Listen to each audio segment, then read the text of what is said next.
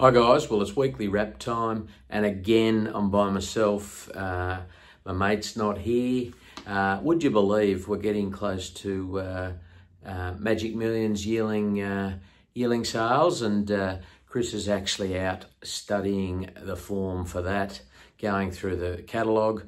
It's amazing to think we're already nearly back there. So Christmas is coming, and soon after will be the yearling sales, and can't wait. But he's just out, tucked himself away, got to get through it. So there's a record number again, and looking forward to it. But unfortunately, there's not a lot to report from the past week, all the coming, but I'll get to that. I really wanted to mention, you would have seen this morning the invitation come out for our Ciaron Maher Open Day down at Bong Bong on the 1st of December in a couple of weeks' time.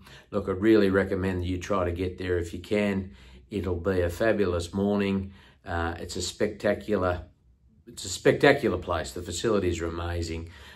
Chris and I were there yesterday, and yeah, looks certainly well worth a look. And yeah, there'll be a few of our horses there that will parade, and then we'll go for a bit of a walking tour. So if you can make it, register your attendance and get down there, and look forward to seeing plenty of you there, hopefully.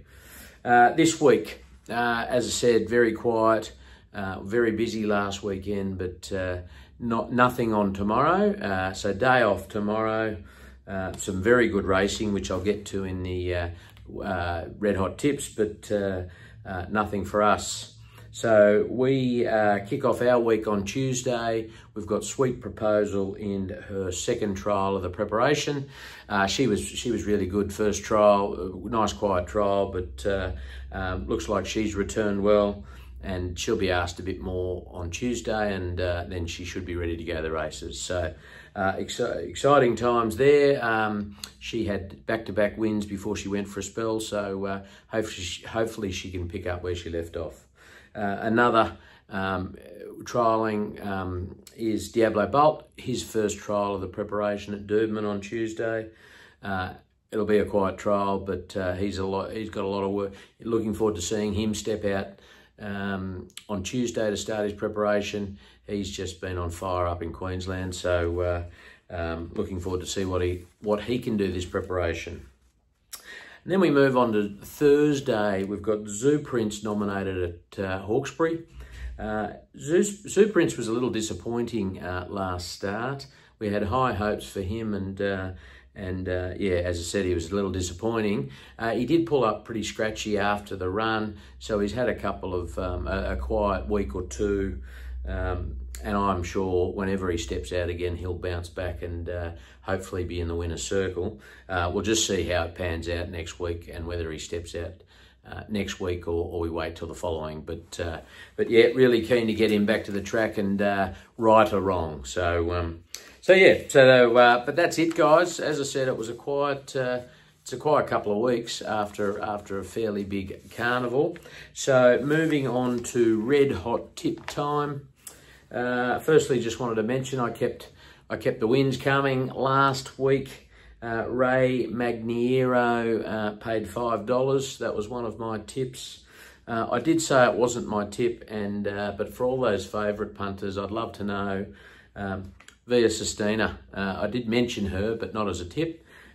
She won at $1.55, and just an incredible horse. So I reckon there's a few more wins for her. They've just confirmed she'll go to next year's Cox Plate, so she'll look to go back-to-back. But yeah, so this week, Chris has dialed in his tips, which is good, and he's got a cast of thousands, so strap yourself in.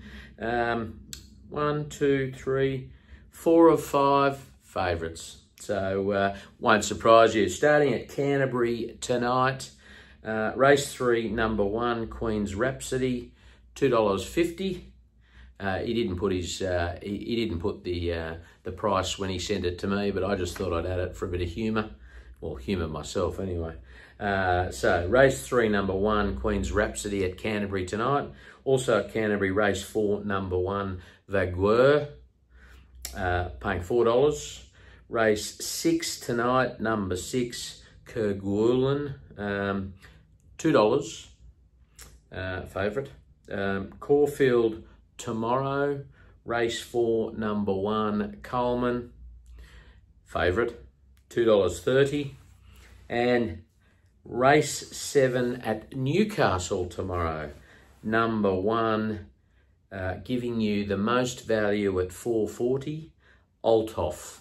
And he said it was a guaranteed winner. So there you go. There's plenty there to work with, particularly if you're a favourite backer. Me, tomorrow, Newcastle race 8, the Hunter. So Newcastle is the Metro meet tomorrow. Race 8, the Hunter. I'm on number 4, Far Too Easy, paying $4, coming off a Kosciuszko win. Then move to race 9 at Newcastle, the Beaufort. I'm on number 8, Nickau Spur, paying $8. Queensland Horse coming off some good wins, so be interesting to see what it can do. Moving to Caulfield, race 9, the Group 1 Sir Rupert Clarke. I'm on number 4, Another Will. Second favourite, paying about $4.50, looking to go back-to-back after a very emotional win on Derby Day with the death of the owner in the week before. Kieran Maher trained. And then race 10 at Caulfield, the How Now Stakes, number 6, Cigar Flick, paying $13. So look, hopefully 9 bets. Hopefully you can get something out of it, and yeah, we'll go from there. But look, guys, as I said, quick one, quiet one. Have a great weekend. Hopefully it doesn't rain all weekend. It has rained today, but good luck if you're out and about, and we'll see you next week.